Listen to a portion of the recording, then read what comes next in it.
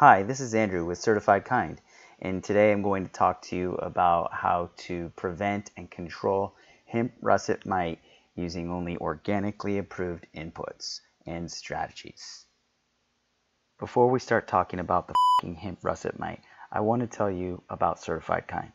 Certified Kind is a certification program for organically grown cannabis and processed products.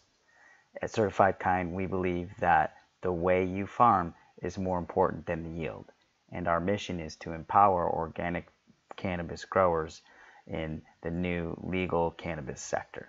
One way we do that is through our certification program. So if you're a commercial grower and you're interested in certification, check out our website, request an application. All right, without further ado, let's talk about the most effective off-the-shelf product that you can use to control hemp russet mite, product that is allowed in organic farming, and that would be wettable sulfur. Sulfur has been used since at least the 1930s to control mites in citrus groves in Florida, and has shown to be not only effective against russet mites but also powdery mildew. So the easiest and quickest way to get control over hemp russet mite is to find a sulfur product and to use that on your plants.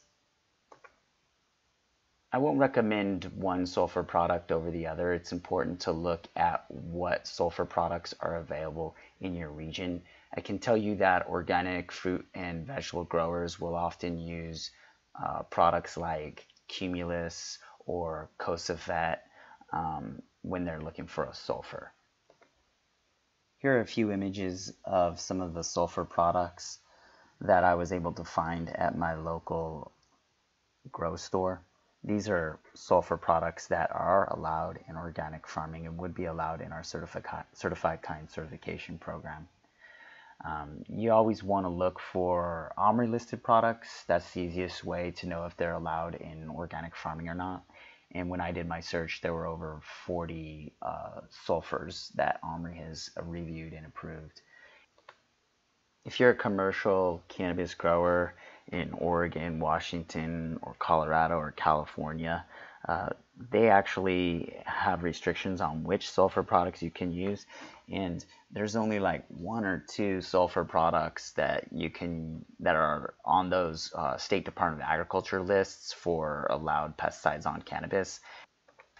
Even though sulfur is an allowed material for use on organic farms, it still is pretty toxic, so make sure you're careful when you use it. Follow the label instructions, and don't think just because it's allowed in organic agriculture that it can't hurt you.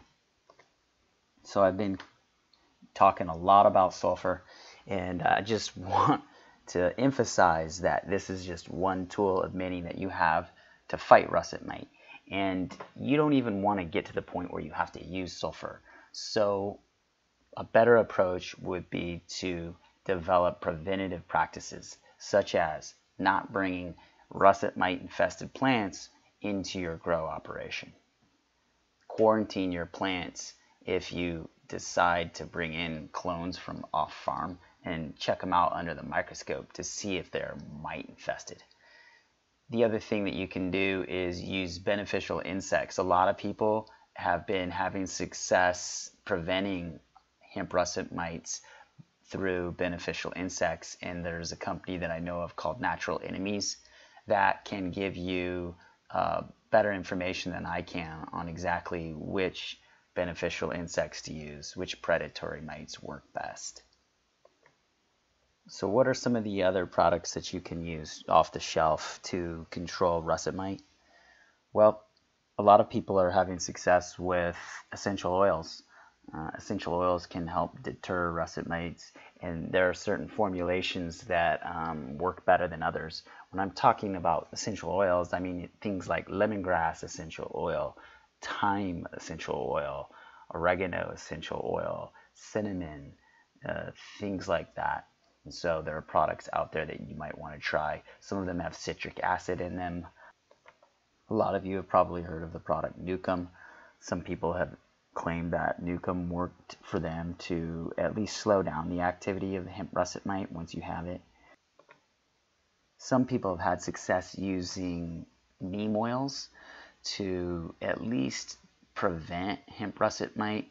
So they're using that more in the vegetative stage every 7 to 10 days as a way to deter russet mites if they're there in small population.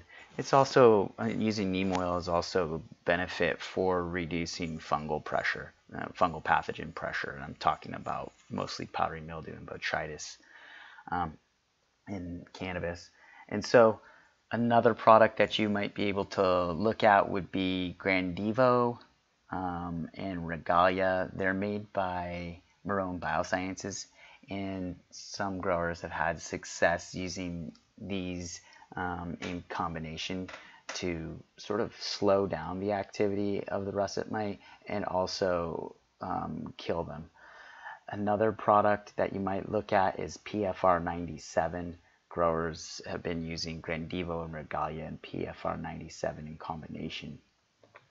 Russet mite dies in cold temperatures and also in very, very hot temperatures.